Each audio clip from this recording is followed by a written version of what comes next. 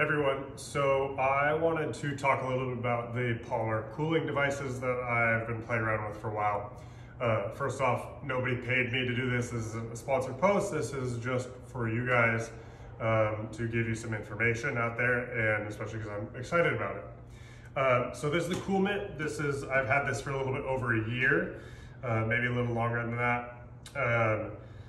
And this is called the Narwhal from Apex Cool Labs.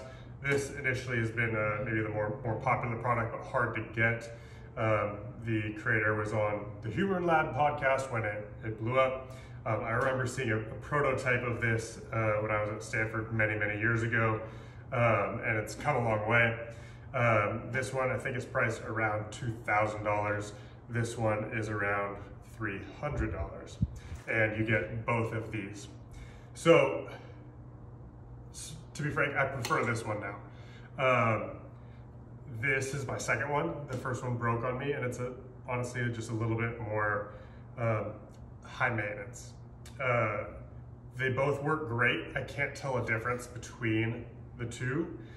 This one has a little bit of bladder in here that circulates controlled water, where this has some fancy copper tubes that are in space shuttles that I'm not going to pretend to understand completely, but it still circulates water, pulling heat out of your hand, and it keeps it at a nice 55-degree temperature.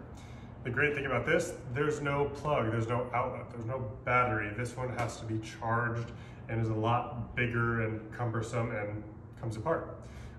This one only comes apart to well, there's some water that's left over in there. There's like a ice pack, but it's not the temperature of ice. It freezes higher at the higher temperature than water. You put this in, put in water, screw it on, and it'll stay cold for 2 to 5 hours. And the great thing is once it's not cold anymore, I just have to change out that ice pack. Where with this, I have to get ice from the ice maker that I bought just for this, pour out some of the water to make space for the new ice, put the ice back in, strap it back on, turn it back on. And yeah, anyway, this one's fantastic. It's called the Narwhal. I think it's a very playful name from Apex Cool Labs. It's handmade in Boulder. I really like this product. It's fantastic.